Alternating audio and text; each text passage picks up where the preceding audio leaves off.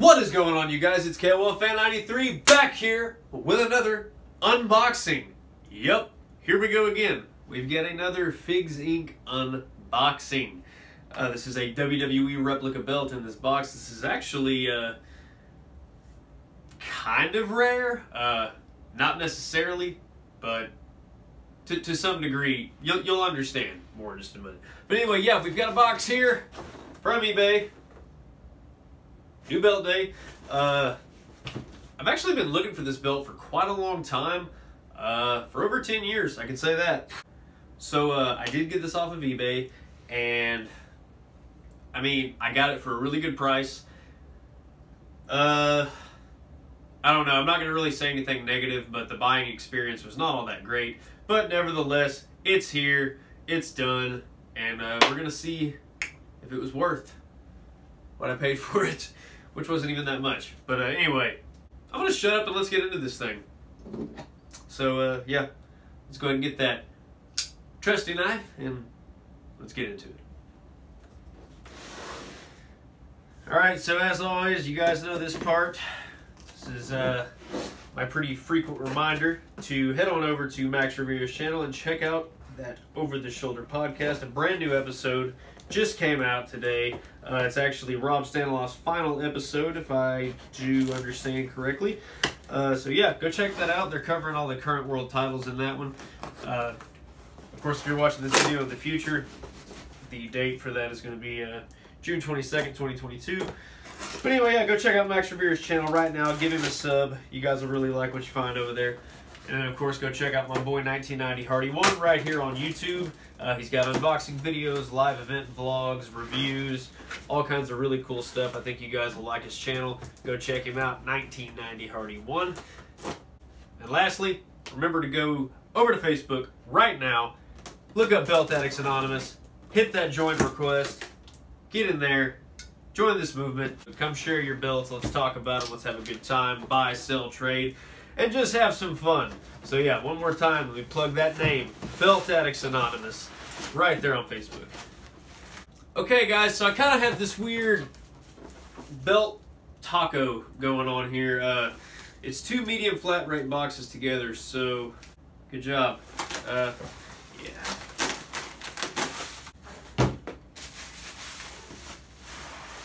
I can't even really do my bubble wrap gag. I'm sorry. Okay, so, I mean, kudos on the packaging. Lots of bubble wrap. That is never a bad thing.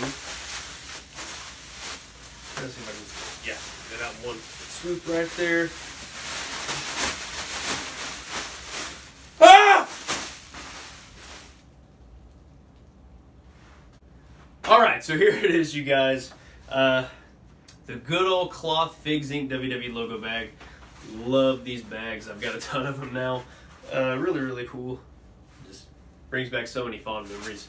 So, like I said, this is a Figs Inc. belt. This is actually a pretty common belt that you can find on WWE shop today. But this one that's in the bag, I guess would be the original version of it that there really weren't that many of made. So, yeah. Oh, that right there is a shame. So, we have flaw number one. We've got a rip in the belt bag. I can get past that. I could probably patch that up.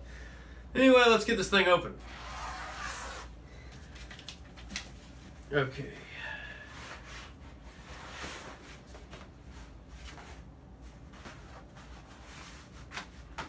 Yeah, this is the anti-Daniel Bryan Eco belt. Alright, it's upside down in the bag. So let me just, I'm going to go ahead and show you guys this. This is one of those belts that had the Figs Inc. sticker instead of a patch. I'm really amazed that I found this thing with a sticker, because you don't find them with the stickers hardly ever. I had another version of this that would have had the sticker, but it was removed. That might have been restrapped though, I'm not really sure. Alright, you guys, so it's out of the bag, and I can tell you it's a little dusty, a little dirty. We definitely need to clean the back of this thing up here. So I'm going to go ahead and show you the back of it. This is just tell you what belt it is. Alright, so yeah, let's go ahead and do the big reveal in 3, 2, 1. I hope it's awesome.